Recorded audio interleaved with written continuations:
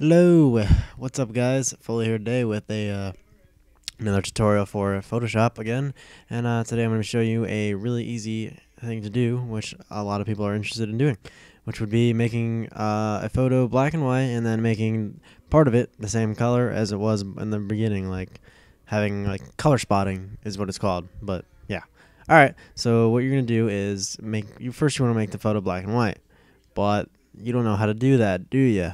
Maybe you do.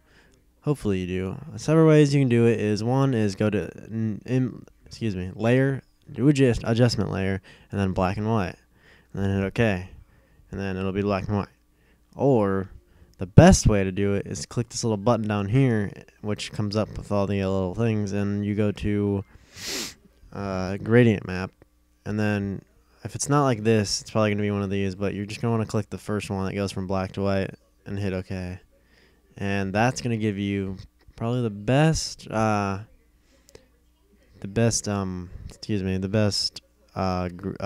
and white version of the picture. Like, it's going to give you the best quality. Excuse me, I couldn't think of the word. I'm sorry. Okay, so a few things I want to go over with you guys is don't try to do crap like this, like color spot with make the color like from too far away, because you see, it looks dumb if you mess up. Like right here, it doesn't matter because the thing, but like if I were doing like somebody that had a background to it and you can see the background, it looks really stupid when you do it from so far away. So let me just back up here. Oh crap, sorry. Here we go. So zoom in. I mean, you can use the zoom tool. It's about the easiest thing. It makes it so much easier. And you know, use a if you're just starting out, use a soft brush. Use a brush like this, so it's soft. It's not completely round like that.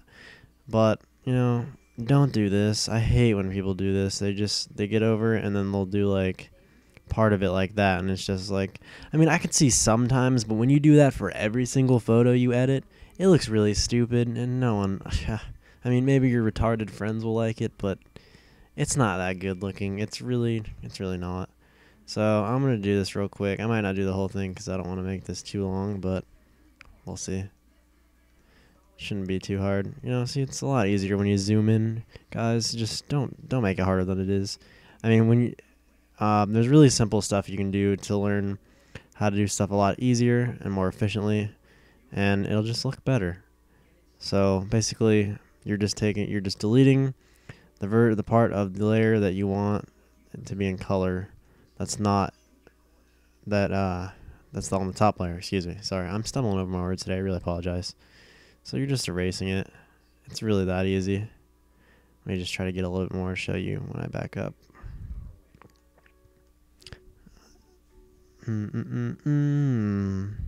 Wow, I just screwed up completely right there. I am sorry. I'm trying to do this real quick.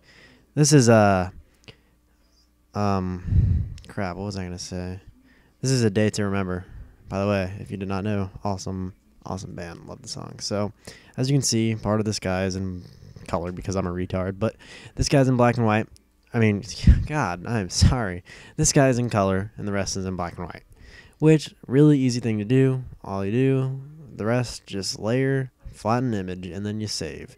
I recommend saving as PNG for saving for MySpace or something like that, or whatever. But otherwise than that, just save as JPEG, and you're good to go. So that's about it, guys. Any questions, leave it in the comments. Thanks. That's about it. See you.